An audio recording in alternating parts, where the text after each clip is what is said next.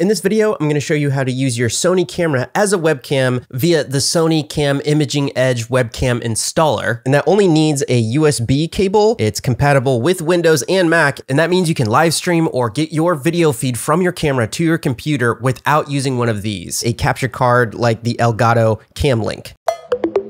In the description below is a link to the Sony Imaging Edge Webcam installer. One thing to note at the time of this upload is that the Windows version is more up to date than the Mac version, so you'll have more options there. Go to the download button. Here you can see the supported operating systems as well as some other parameters required for this to work. Below that, you'll see a list of Sony camera models in which the Sony webcam software is confirmed to operate with. After you've selected your camera model, then you can download the driver. I'm on a Mac, so that .dmg file is going to go to the downloads folder. After clicking it, I'll go through the whole installation process, and this will require you to restart your computer in order for it to start working. After your computer has restarted, I highly suggest going back to the Imaging Edge Webcam website and going to the How to Use tab. This will give you a step-by-step guide on specific camera models on how to connect your Sony camera to your computer, because different cameras will have different setups. As a general rule of thumb across most cameras though, inside the menu system, you want to go to the network tab inside your camera, go to control with smartphone and make sure that's turned off. The second parameter is in your setup, go to USB connection and make sure it's PC remote. And also if you want the camera to be powered via the USB while you're using it in this mode, make sure that USB power supply is on. Otherwise, you'll probably need a dummy battery to use the camera for extended periods of time. When physically connecting the camera to your computer, make sure you're using a compatible USB cable. When I first tried this setup on my Alpha 6400, on the screen it said that it was charging via the USB, but it did not give me a connecting screen the moment I plugged the cable in, which if that happens to you like it did to me, make sure that you find the right kind of cable so that when you do plug it into your computer like this, it actually does say connecting immediately when you plug it into the USB. The camera will now stay on that USB connection screen until you select it in whatever software that you're using on the computer. Back on my desktop, I thought that the webcam was going to be a part of a standalone application inside the Imaging Edge desktop ecosystem, but it's actually not. It's more like a driver that you install, and now your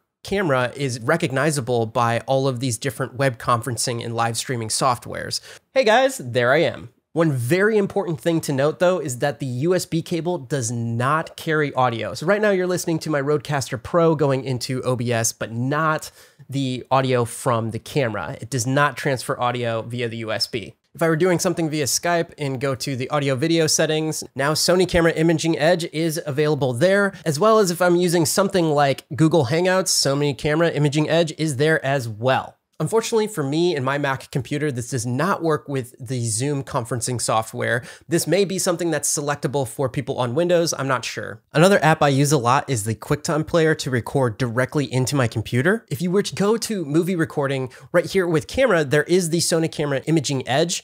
I click it and it just gives me the Imaging Edge splash screen. It does not allow me to see the image itself. Another thing to note, which might happen to some other people, is if I switch the quality over to maximum, it doesn't even give me the splash screen. It just gives me black. Hopefully something like that also gets addressed in further updates of the webcam app. It's also only limited to working with one program at a time. If you try and use two simultaneously, this is the error that will pop up. A couple more points to bring up is the resolution that you're outputting to is 1024 by 576 pixels. If you are experiencing some lag on the video, maybe like right now, you can try switching to auto mode, but personally, I think this kind of looks weird. That kind of treats it more as if it were a picture mode than movie mode, and this is auto mode right now if you like how that looks. And for those of you that are curious as to what a $99 Elgato 4K Cam Link can get you, that's the capture card. This is what it looks like as opposed to the USB which you were just viewing. So is there a $99 difference?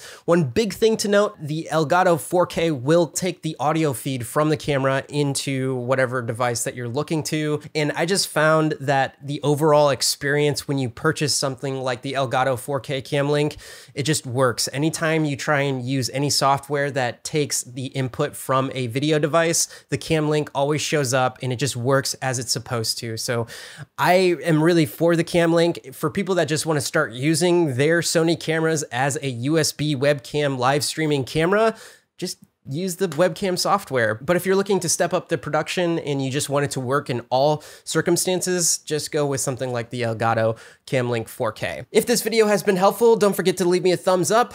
If you are new to my channel and you like my whole style, you can subscribe. I'll have some other videos on the screen right now. Maybe they'll be about Sony cameras. Maybe they'll be something that the algorithm wants you to see. Who knows? All right, until next time, I hope you're all out there living a life of abundance. My name's Javier Mercedes. Bye.